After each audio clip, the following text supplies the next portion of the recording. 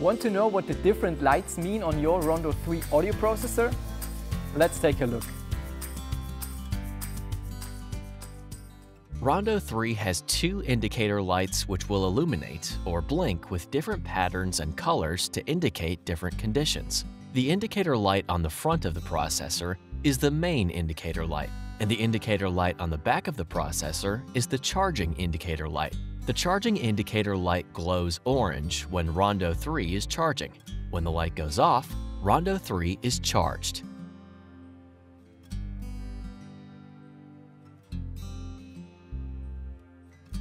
When RONDO 3 is switched on, the main indicator light will fade to white. This light will fade out when RONDO 3 is switched off.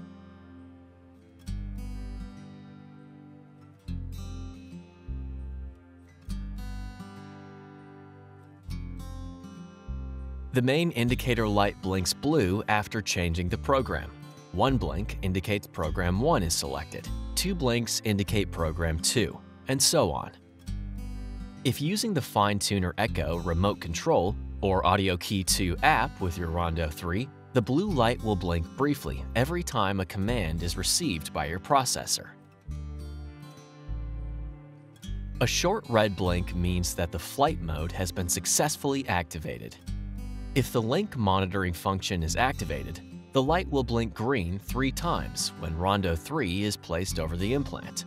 This shows that RONDO 3 is working correctly and is communicating with your implant. If you have an older generation implant like C40 or C40+, the light will only blink green once. If activated by your audiologist, continuous short green blinks will indicate that RONDO 3 is communicating with your implant.